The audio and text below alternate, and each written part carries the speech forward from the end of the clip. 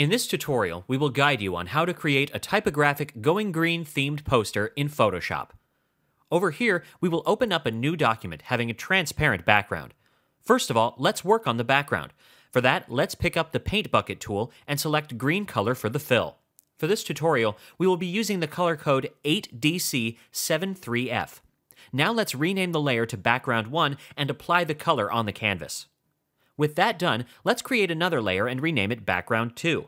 Next, let's pick up the Gradient tool and open up the Gradient Editor window. Over here, we have used 8DC73F for the right side and FFF568 for the left side.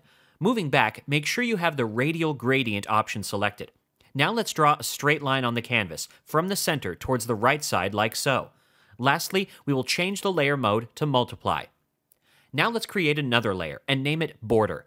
With that done, let's pick up the Brush tool and select the Rough Round Bristle brush, which is available by default in Photoshop.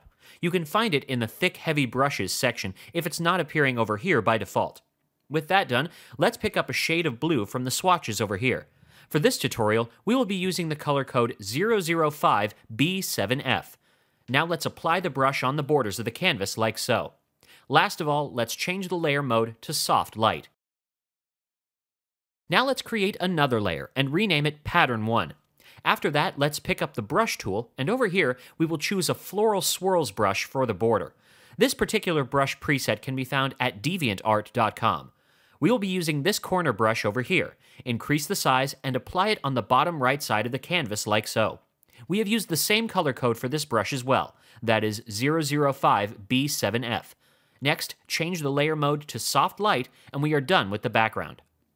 Now let's get started with the text. We will be writing Go Green on the canvas. So to get started, let's pick up the Type tool and write capital G using Century Gothic for the font, and keeping the size to 350 points. You can change the size according to your requirements. With that done, let's change the color of the font to white and rasterize the text layer. Next, we will make a text box over the letter G and fill it with text. For this text layer, we will set the font type to Garamond and change the size to 11 points.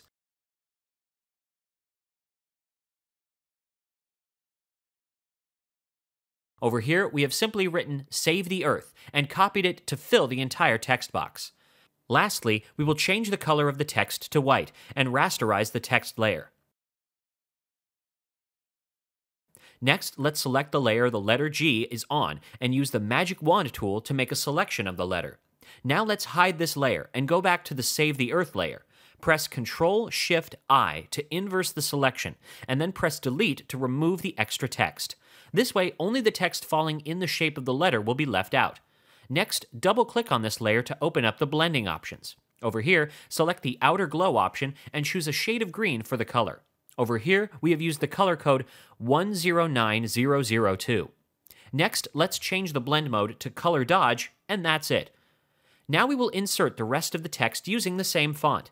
Since both the words Go and Green start with the letter G, we will only insert the rest of the letters for both words in two separate layers and arrange them like so. Finally, let's create a new layer and name it Pattern 2. With that done, we will use another brush pack to add grass and trees to the artwork. You can even use free stock photos for this as well, but for now we will be using the Brush tool.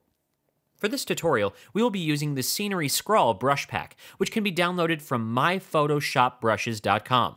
This brush pack provides various sketch illustrations, out of which we will be using the grass illustration and both the tree sketches over here. With that done, our poster is complete.